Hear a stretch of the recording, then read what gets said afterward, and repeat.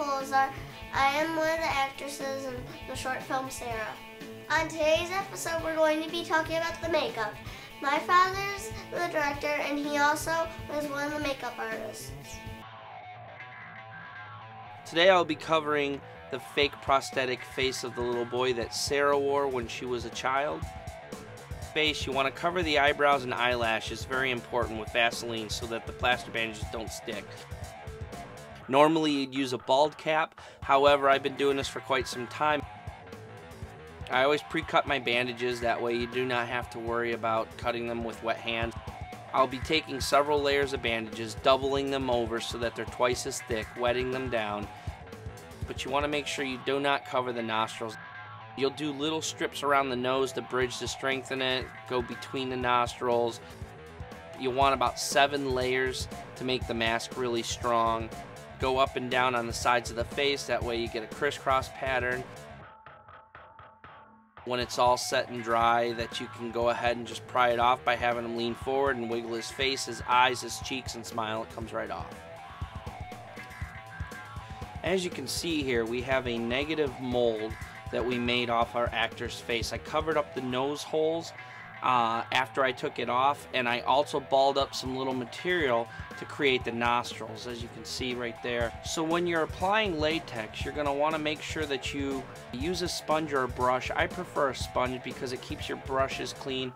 When you use a sponge, it's as simple as, just cutting off the end of the sponge when it starts to get tacky and dried with latex. When you have your 7 layers, you'll use a hairdryer to dry them, and then you'll turn around and peel it off after all the layers are dry.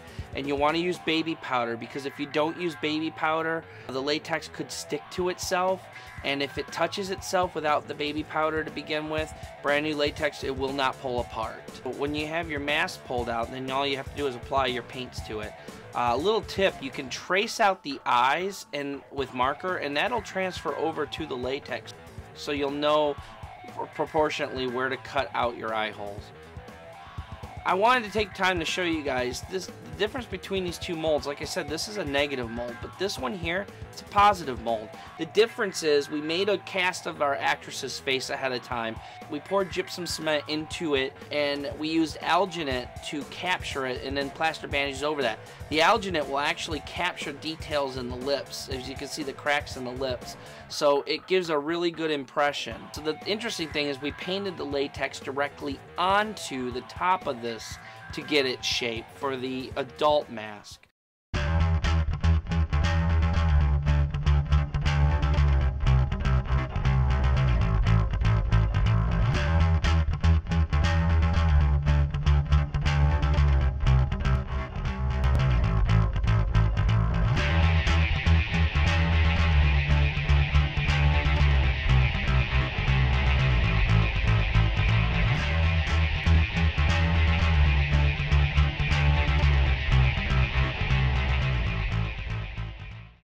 I've been approached by a few people and wanting to know how we pulled off the cutting of the skin. We build up the skin with scar wax and then filled the inside with blood and reds and black paint.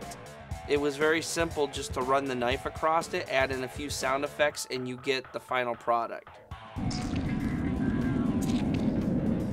I have been approached by a few people who've seen the film wanting to know how we pulled off the actual appearance of a complete face remove. To do the whole face, Rhonda went ahead and added several layers of makeup around the eyes and the face with a scar wax built all the way around the prosthetic face. This is a simple technique where building up the scar wax creates depth. The eye is tricked into thinking that there's depth and that the makeup is recessed behind the skin.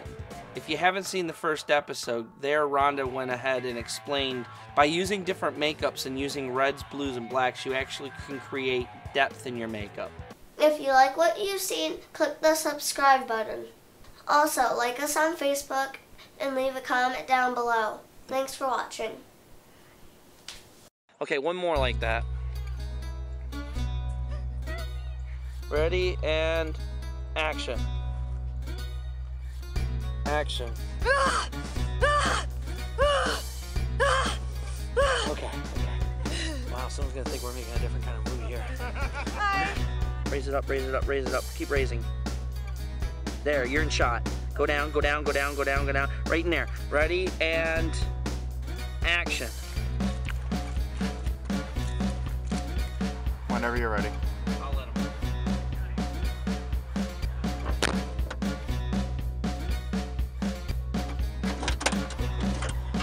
All right. Okay. Cool.